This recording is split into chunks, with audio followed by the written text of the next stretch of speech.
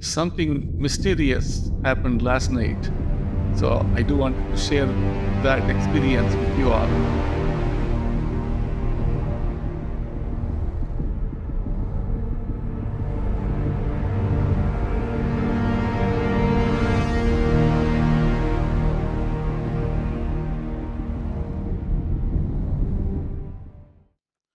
So cool thing about this scope is it has these azimuth and altitude adjustment knobs. Let me show you from the other side. Because of that, the scope can balance on the telescope side and the counterweight side. Now the scope is balanced, pretty balanced on both sides. So now the scope is ready to go.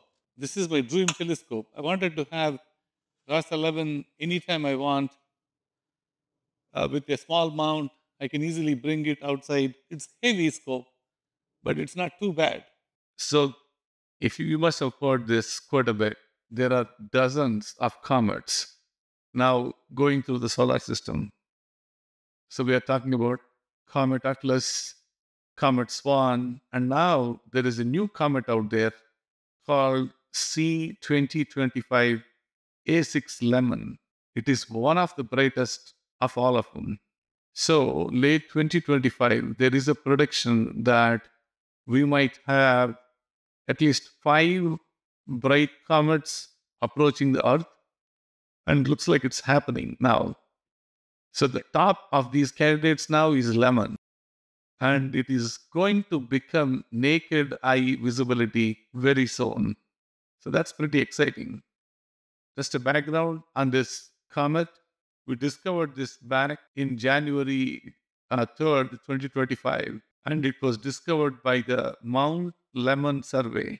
That's in Arizona. And at the time when it was discovered, this was like a tiny asteroid kind of looking object. And now it turned into bag 6. So you can actually use a binoculars and look at this comet now.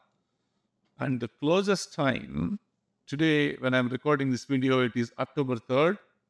And the closest time to Earth is going to be October 21st.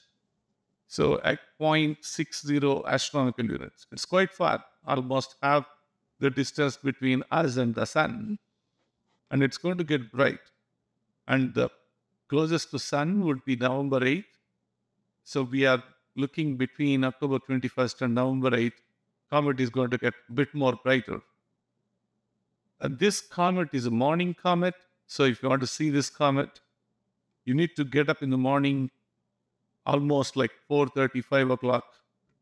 Look towards the northeast part of the sky, and you should be able to locate the comet, at least now, either with a cell phone camera or with a telescope, or maybe with a binoculars. You should be able to find this comet pretty quickly. It's available there. So between Jupiter on the top and these 2 stars in the bottom, you should be able to find this comet. I took my telescope last night, I put it out there, and I'm super excited taking pictures of this comet. If you haven't subscribed to my channel, please do. I have a lot of astronomy videos, comets videos, everything exciting in the astronomy field is coming. So don't miss it. Please subscribe, click on the like button. Thank you.